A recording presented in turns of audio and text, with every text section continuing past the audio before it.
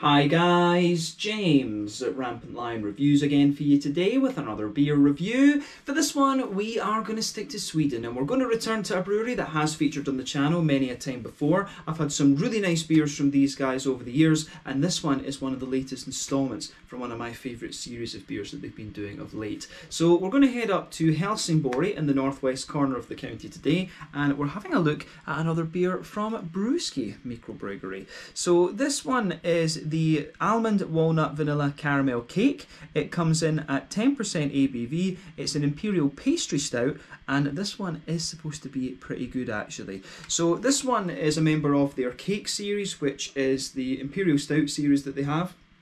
They've released maybe 4 or 5 different beers in this series now, and I think this is the third one that I've reviewed for you here on the channel, come to think of it. I can't remember whether this beer was released as part of the December 2020 or the January 2021 Lokalis Moskalid, but I do have another one from these guys as well, which is like it's licorice something, and you'll see me review that in a little while. But very curious to see how this one turns out. As I say, I've enjoyed the Cake series over the last little while, and I would also recommend that you check out the Pie series, which is the series of kind of I don't know if you can call them pastry sours right enough, but the sweet Berliner Weisses, those are very, very good as well. But this brewery really made its name for the kind of hazy New Englands and the big fruity IPAs. Their Fever series is very, very good in my experience. But yeah, recently they've been diversifying a little bit more as to what they're kind of brewing and things, which is great. So yeah, definitely a Swedish brewery that I would recommend that you check out. And I think it's maybe fair to say that these guys are probably the best known brewery in Skåne.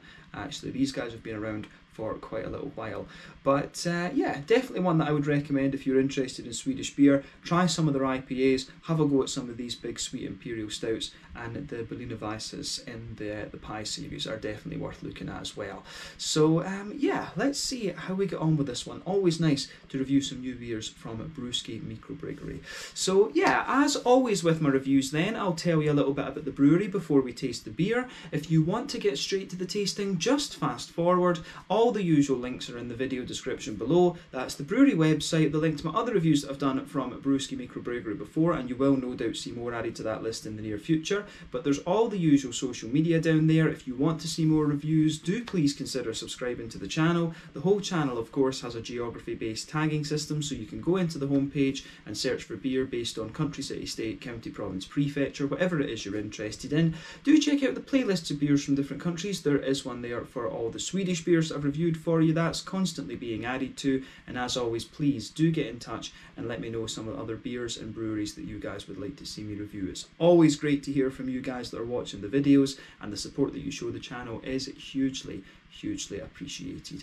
So anyway, to tell you a little bit about Brewski Mikrobryggeri then, on to my brewery notes. So as I've mentioned to you already, Brewski Mikrobryggeri are based in Helsingborg in Skåne here in the south of Sweden, and the company was founded back in 2014. The main men behind the company are Marcus Hjalmarsson, Johan Britsen, Alfred Olsson and Robin Skoglund, and all of these guys were inspired to start their own brewery having tried the West Coast American craft beers. But Marcus was originally associated with the High Nose brand of beer brewed at the Höganäs Brewery out in the Kullaberg Peninsula to the northwest again of Helsingborg.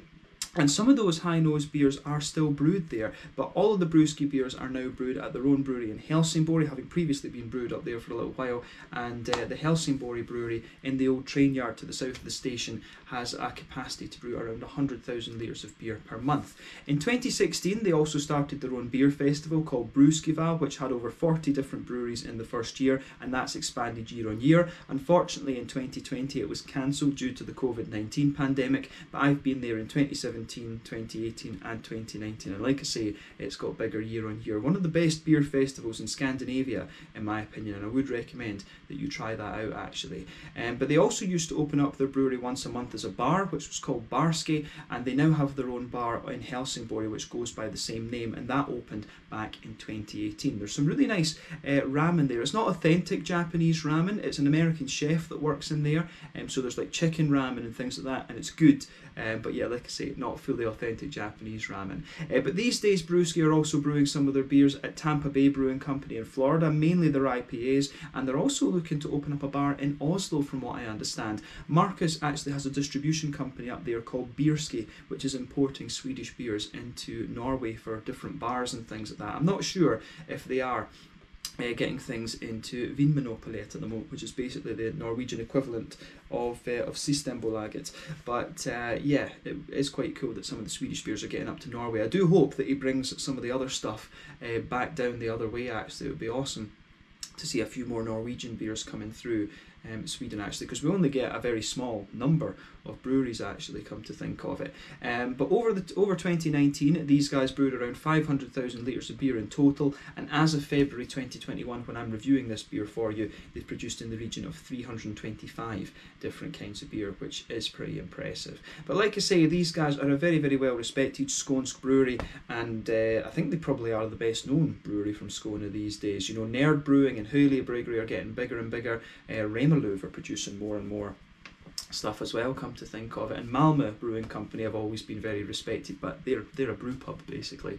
So yeah, interesting company, these guys, and I think they could well have been one of the first Skånsk breweries to actually export their beer. I know that Davor down in Slovenia has been able to get a hold of some of these, and I've seen the Brewski beers in Greece, and I think actually out in Hong Kong I saw some of them as well. The other big brewery here in Skåne would be oh, it's got the name's gone right out of my head now. That's terrible. Bryggeriet, that's it, Bryggeriet from Landskrona. So yeah, those guys would be the other big Skånsk brewery. But yeah, as I say, that's all I can really tell you about Brewski for the moment. If you want to learn more about these guys, you can check out the brewery website, you can follow them on Facebook and Instagram, and you can to keep up to date with all the latest goings on, and you can of course check out the Rate Beer, Untappd and Beer Advocate pages to learn more about all those different beers that we mentioned. So yeah, let's get on and actually have a taste of this beer then. I'll just let you have a little look at the artwork on this one before we open it up.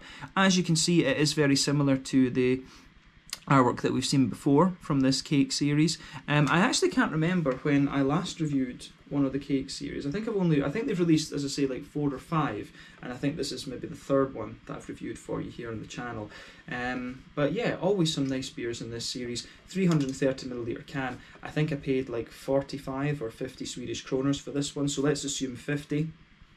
So about €5 for the can, about $5.50 American, and that will be, you know, £4.50.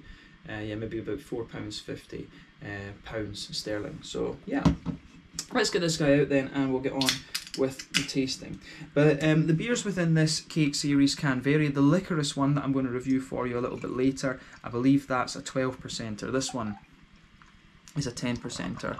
So yeah, this should be quite nice actually. So yeah, there we are. I tell you something, you can smell the almonds and the vanilla off this as soon as you open the beer up.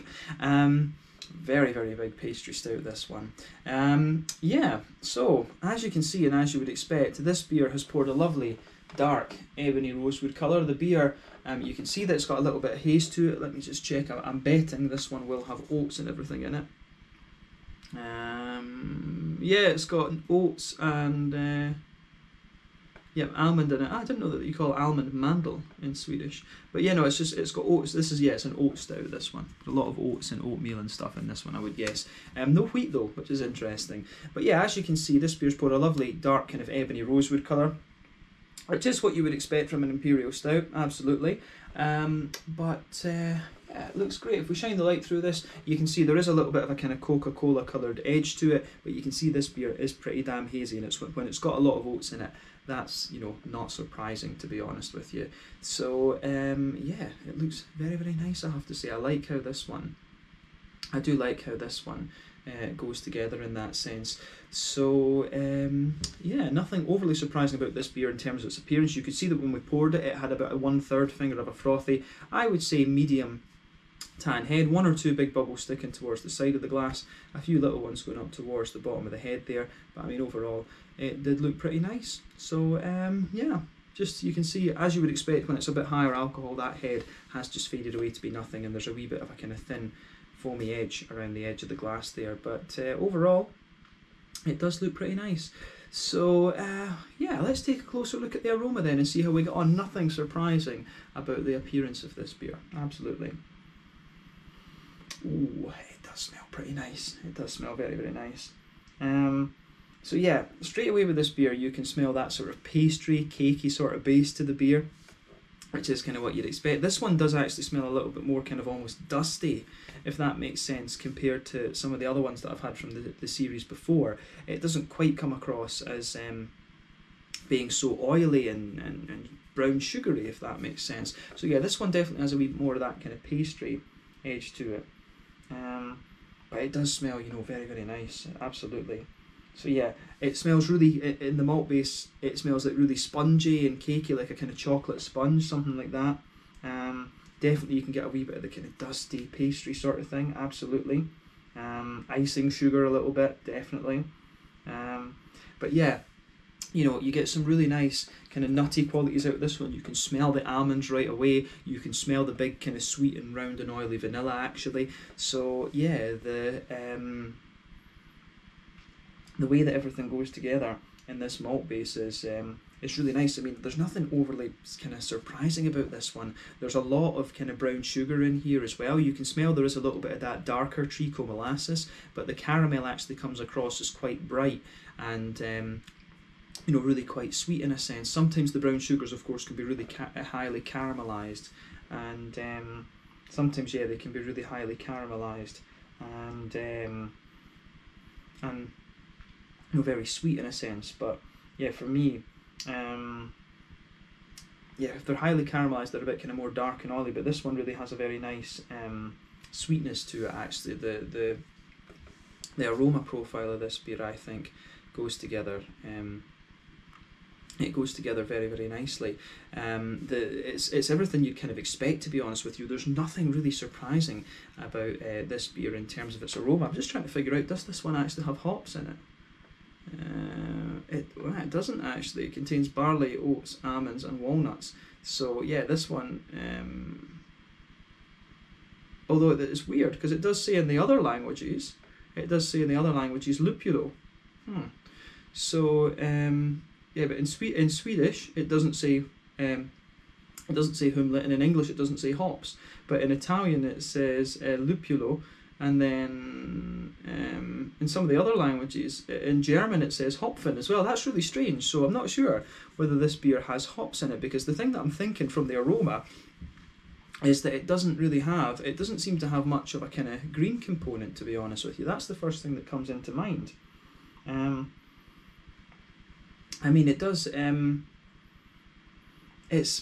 you do get, you know, you get little hints of a wee bit of earthiness, you get little hints of a wee tiny floral note and a bit of lighter grassiness, but to me the hops, there's not really an obvious hoppy component to this beer, so that's really interesting. And I know that Brewski, when it comes to the pie series, they don't put hops in these quite often actually. And I don't know how I feel about that. I mean, some of the Vault City beers from back home in Scotland, they always put hops in them, and I think it just adds an extra layer of depth to the beer. So this is interesting if this is an Imperial Stout that doesn't have hops in it, but I'm a bit confused as to why it says it's got hops in some languages, Italian, but then in, you know, Italian and German, but then in English and Swedish it's saying nothing about hops. So that's a wee bit unusual. Maybe they need to check their labels actually. Yeah, you do get a wee bit of grassiness, you get a wee bit of floral character as well, and a wee bit of earthiness, but it really is, because of how powerful the kind of malty side of this beer is, and the adjuncty side of the beer, because I'm guessing this will probably have been done with like flavour essences and stuff as well, you know, because it does have that really kind of rounded candy sort of vibe to it, you know. I'm guessing that this one will have, as they say, it will have a wee bit of, it will have been done with the flavour essences and things, but because of how powerful the malty and adjuncty side of this beer is, it's quite difficult to detect any kind of hoppy character out of it, to be honest with you. On the fruity side of things though, you know, it's kind of what you would expect. There's a wee bit of a kind of light figgy quality to it, it's got a wee bit of blackcurrant, a wee bit of a kind of rounder and sharper blackberry, yeah, that's kind of exactly what you would expect. So yeah, it's a really interesting kind of combination of things going on here. So yeah, take a little bit of time and just enjoy the aroma of this beer. It really does, you know, when they say it's a pastry stout, this one really is. It's a very much a cake stout, to be honest with you, very much a cakey and pastry stout, this. So take a wee bit of time to kind of ponder over the aroma of this one, but let's have a taste of it then. So this one is the Almond Walnut Vanilla Caramel Cake, coming in at 10% ABV. One of the cake series beers from Brewski Mikrobryggeri in Helsingborg here in Skåne in the very south of Sweden. Very curious about this one. Let's get stuck in. Slange, skål, cheers.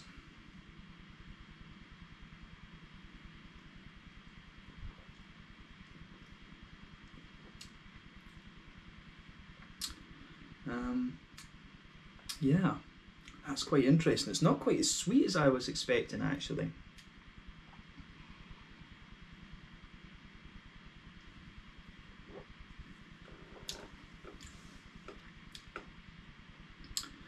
Yeah.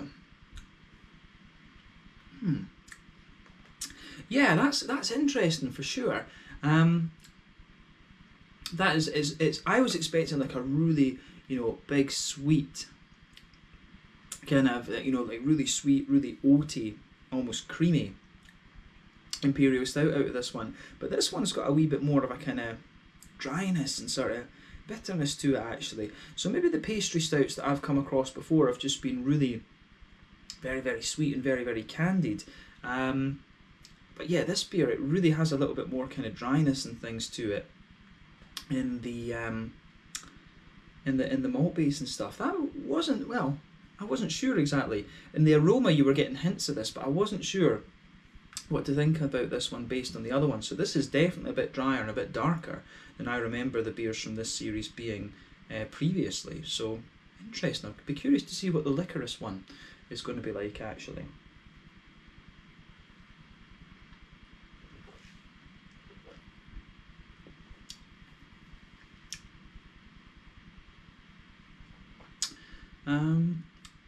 Yeah, this is interesting, this beer. This has caught me off guard a little bit because I was expecting just a really big, kind of thick and sweet Imperial Stout. But yeah, this one, the pastry thing, I noticed this in one of the pastry sours that I had from Vault City back home. The pastry base in these beers is interesting. I've not quite decided whether I like the kind of pastry type bases yet. I think if I was going for a kind of pastry stout, I'd rather have a big kind of oaty and smoothie and sort of big sort of oaty, smooth and very sweet and creamy one in that sense. So I do like how that side of it goes together. In terms of the but let's just try and break down the flavour of this one then. This is not what I expected. But yeah, in the middle third of your palate you can feel that nice sort of you can feel that sort of dry pastry, sort of spongy, cakey sort of thing. That just blankets the middle of your palate there. It does sweeten up a little bit later on. You can feel that there's a wee bit of a, how would you say, you can feel that there's a little bit of, I would say, you know, so it comes out, you know, it does get sweeter the further that you go into the aftertaste. It does get a wee bit more kind of sort of icing sugary. You can feel it just like sweetening up a little bit in the middle of your palate there. So yeah, it feels like you've got the pastry kind of sitting there, you've got a little bit of spongy cake sitting on top of it, and then just you've got like a middle line that goes down your palate that's a bit darker. Then on the sides it's got a wee bit more kind of sweetness to it in a sense, actually, which goes together nice. You get that wee bit of sweetness that comes out of it the further that you go into the aftertaste. So yeah, this is definitely quite interesting. It is different to the other beers that we've had from this series before, come to think of it. Yeah.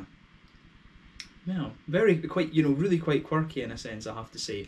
But yeah, if you go toward, that's the backbone of the beer in the middle third of your palate, but if you go towards that kind of border region between middle third and back third of your palate, it does have a little bit more of a kind of well-fired, toasty. So yeah, it does have a wee bit more of a kind of well-fired, toasty sort of thing to it. It's almost got a wee bit of a kind of crusty cake sort of thing. If you think about a brownie on the a bit of brownie that gets stuck to the edge of the bacon tray. It's got a wee bit of that in that border region between middle third and back third of your palate. Then on the back third of your tongue, there's a distinctly more kind of toasty, cakey element to this beer, which I really do like. Actually, I do like how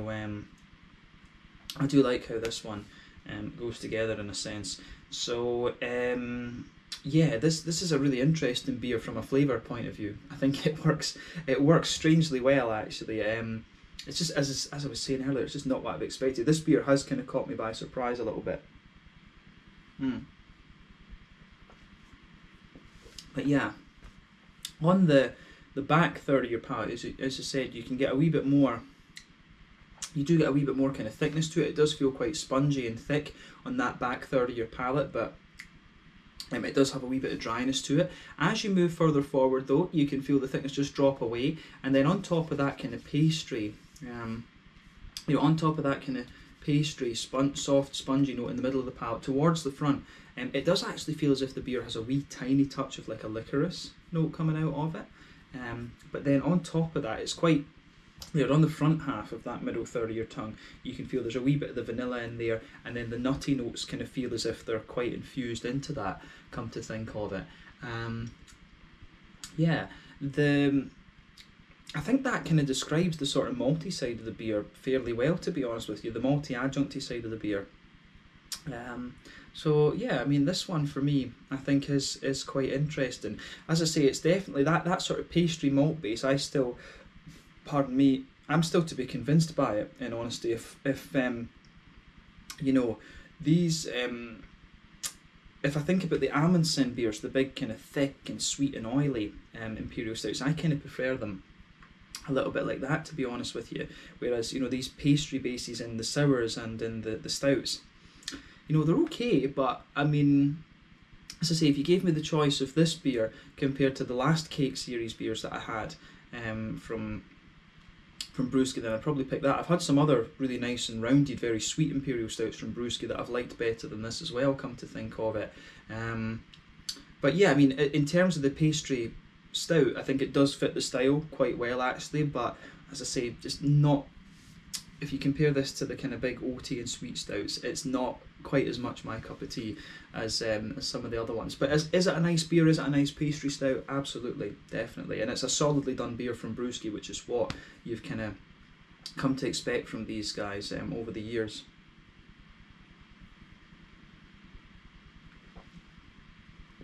So yeah, it really does develop a wee bit of an almost licoricey quality the more that you drink of it as well. So yeah, you can feel there's a wee bit in the very centre of your palate, there's a wee bit of brown sugar in there. You definitely get the kind of caramel in there, but it comes across as like, it's almost like a kind of dark, almost like bourbony, maple syrupy sort of thing. It's quite a boozy brown sugar that you get in the middle of your palate there. But in the back corners of the palate, it's got a nice little bit of earthiness. As you move further forward, it develops a wee bit of a herbal character, and as you reach the kind of front corners of the tongue, it's got a really nice, it does have a very nice sort of little bit of a floral aromaticity there. I still can't tell whether there's hops in this one, because the hoppies, the sides of your palate are very, very smooth in this, and as I say, the label's a bit confusing, so yeah.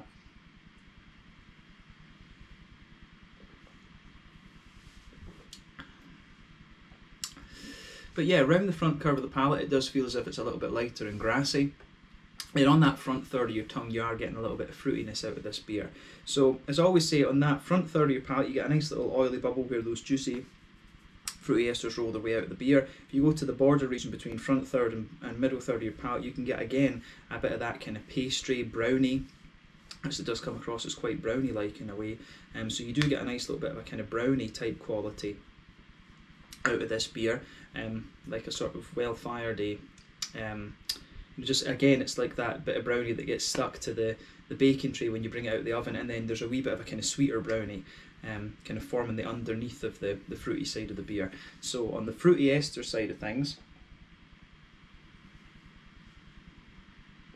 yeah, you get a really nice, you get a wee bit of raisiny sharpness when you take it in, but the raisiny sharpness isn't overly kind of, it's not overly punchy, if that makes sense. You get a wee bit of a kind of figgy quality that comes out of the beer the further you go into it as well. And then on the front half of that front third of your tongue, there's a wee bit of a kind of black curranty. There's a wee bit more of a kind of black curranty, the slightly softer black currant, and a more oily blackberry type quality coming out of this beer. So from that perspective, this beer is really quite interesting as well. Yeah, I certainly like how this one is going together for sure. This beer has it's an interesting one. As I say, is it the best one I've had in the cake series so far? Not sure. Do I need to get a little bit more used to these kind of pastry stout bases? Potentially. But as I say, I'm maybe more of a fan of the big oaty, you know, the big thick oaty stouts rather than the slightly drier pastry stouts like this. Maybe that's the thing, because obviously the sweet stouts that I've kind of become accustomed to would be the likes of the Amundsen ones, of course, and you know, the Omnipoyos and things like this. So yeah, this is an interesting beer for sure. Not quite what I expected. It gives you all the different elements that you would expect out of this one. It gives you, you know, it gives you the kind of nice nutty qualities. It gives you a bit of the vanilla, and it gives you some of the kind of brown sugar from the caramel things that you expect as well. So when they say it's an almond walnut vanilla caramel cake, it certainly is that. It does give you all of that in the kind of middle of the palate. It maybe could do, I think this beer could do with a wee bit of more hoppy character to it, just to balance it out a little bit more, and that way it would give you a wee bit of a kind of fruity sweetness as well. But then again, a cake like that, it's not, unless it's got berries and stuff on top of it, then you know, it's not going to have that. And you can see on the artwork of the can, it's not got the berries on top of it, so in a way it does make sense. But yeah, I would like a wee bit of hoppy and fruity character in this beer, to be honest, but that's just the way my tastes go. Different people like different things, of course. But yeah, in terms of the mouthfeel then, what would we say about this beer?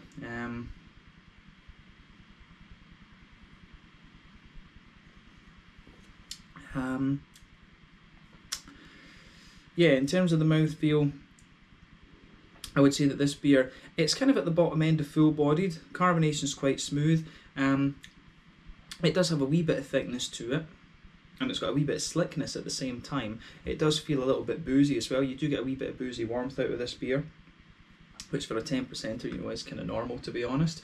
So yeah, a wee bit of booziness out of the beer. The malt base, like I say, and the adjunct, it's very oily, and you know, it's obviously a long boil Imperial Stout, this one, which again is kind of what you'd expect from the style. But the, as I say, carbonation is very, very smooth. There's very little, I would be very surprised if there's any IBU to this one, maybe 10 IBUs at the most. I don't think there's hops in this beer, to be honest with you. Again, the label's a bit confusing, and you've just got a wee touch of an oily fruitiness to this beer as well. So yeah, this has been a really interesting one to review, I have to say. Not quite what I expected from Brewski, as I've repeated a few times, but yeah, an interesting beer nonetheless. And I do look forward to seeing how the licorice cake comes together. Maybe that one's going to be a little bit more kind of oily and things, so we'll see about that. But yeah, this was an interesting one. This was the Almond Walnut Vanilla Caramel Cake, coming in at 10% ABV, a pastry stout from Brewski Mikrobryggeri in Helsingborg, here in Skåne in the south of Sweden. So yeah, let's leave it at that for this one. Once again, thank you for watching my beer reviews. Until the next time, please like, subscribe, share, all the usual YouTube stuff. Let me know your own thoughts on this beer in the comment section below. Let me know what your favourite beers are from Brewski. We will return to these guys fairly soon. This month I have an IPA, I've got one of the cake series, I've got another one of the cake series beers to review, and I have one of the Berliner Weisses from the pie series too, so you'll see all of those reviewed over the next little while. But yeah, thank you for watching. Check out my social media, check out Brewski Mikrobryggeri, and I'll catch you guys in the next one. Slange, skål, cheers.